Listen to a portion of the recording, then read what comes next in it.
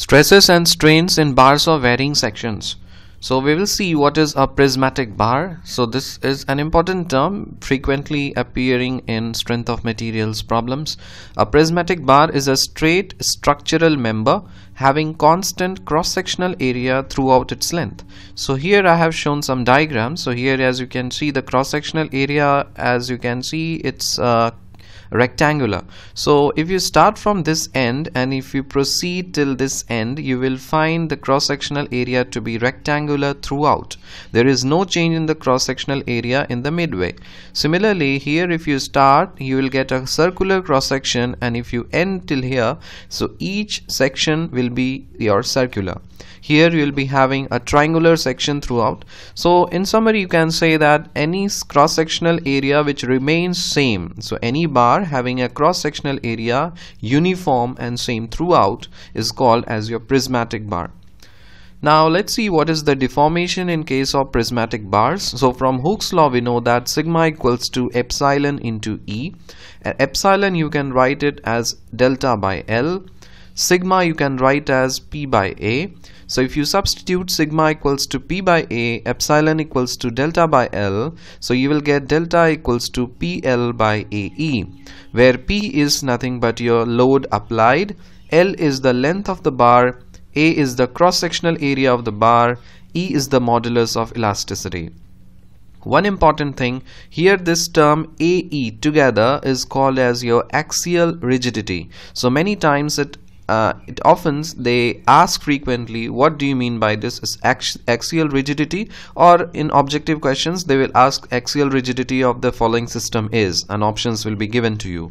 So axial rigidity means you are supposed to calculate this A and E term together, that is the product of cross-sectional area along with the modulus of elasticity. Okay, so please note this.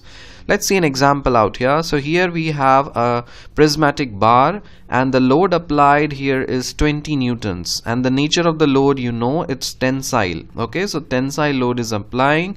So here we are pulling this bar. The cross-sectional area of this prismatic bar is 5 mm square.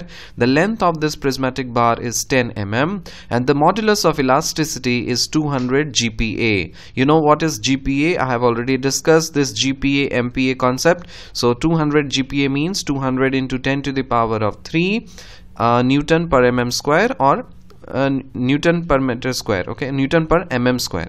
So what is the deformation? So if I ask you, tell me what is the deformation, you will be saying, sir, it will be elongation. Why? Because here we are pulling this bar. So had it been the opposite case, say let's say we are compressing it or pushing it, so in that case the compression would have been there, but here we are applying tensile load, so elongation will be there. We know the basic formula for the deformation in prismatic bar as delta equals to PL by AE. If you substitute the load applied as 20 Newton, the length is 10 mm, cross-sectional area we have here is 5 mm square, and the modulus of elasticity here we have is 200 into 10 to the power of 3 Newton per mm square. So this unit conversion I have already discussed. So we know that 1 MPa is equal to 1 Newton per mm square, and 1 GPa is equal to 10 to the power of 3 Newton per mm square. So these two units will be frequently used in the subject strength of materials. So it is recommended and suggested, please don't forget these two relations. Okay. Now if you substitute all these values, you will get the value of the deformation as 0.2 into 10 to the power of minus 3 mm.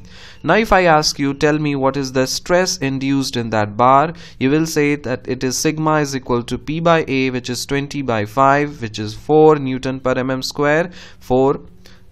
This will be 4 megapascal. This will be 4 megapascal. Okay, now if I ask you what is the nature of this stress induced, whether it is tensile, compressive or shear, you will say that it is tensile. Why? Because the nature of the load is tensile. So here we have the tensile stress which is induced in this bar. Now what is Strain we know that it is deformation per unit length. Delta we already calculated as 0.2 into 10 to the power of minus 3, and then length is 10, so of course this unit will be mm. The length is also mm, so mm gets cancelled, and this will be unitless, so there is no unit for strain. The value will be 0.2 into 10 to the power of minus 4. Okay, so I hope you learned the concept of this deformation in case of prismatic bars. See you in the next lecture. Till then, bye.